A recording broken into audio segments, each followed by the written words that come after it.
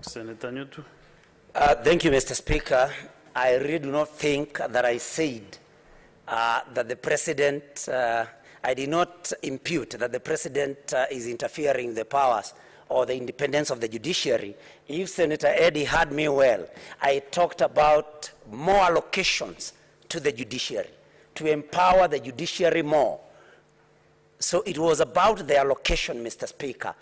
It was not about, interfering with the powers of the judiciary. It's more allocation, and I think that is what the President talked about. Senator, and I think if you Senator go to so that we can indeed be on the right footing, I want to refer Senator Eddy to Article 173, which establishes the Judiciary Fund. Article 173 of the Constitution. Proceed, Senator Ruto.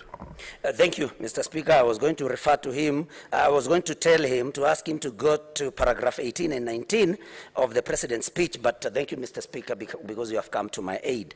And I think I'm going to proceed. And I was talking about before Senator Eddy rose on a point of order, talking about subsidizing consumption in the place of production. And I think, Mr. Speaker, I had pronounced myself clearly about that particular point that the President made. And Mr. Speaker, if you allow me, I think the other thing that got me almost excited about the President's speech was paragraphs 25 and 26, Mr. Speaker, where the President talked about empowering hustlers, Mr. Speaker, and particularly this of decriminalizing enterprise, Mr. Speaker. Mr. Speaker, I was elected by the people of Muranga to be their senator. And it is common knowledge, and everybody who comes to Nairobi knows that most of the hawkers in Nairobi, most of the hawkers in most of these towns around here, Mr. Speaker, come from Muranga. And Mr. Speaker, when the President talked about decriminalizing enterprise, because we know that hawkers have been facing it very rough, Mr. Speaker, from county askaris everywhere.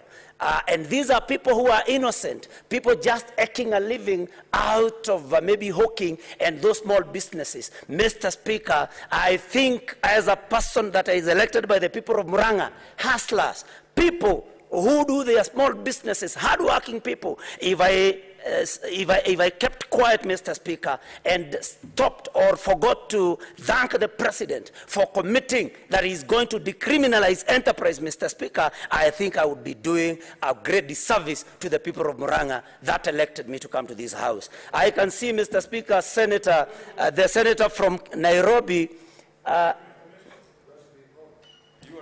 Okay, let us first get from Senator Ruto whether he is ready to be informed by the Senator for Nairobi City. Well, maybe he can inform me, Mr. Speaker, as long as his information will be factual. Senator Sifuna, yes, proceed.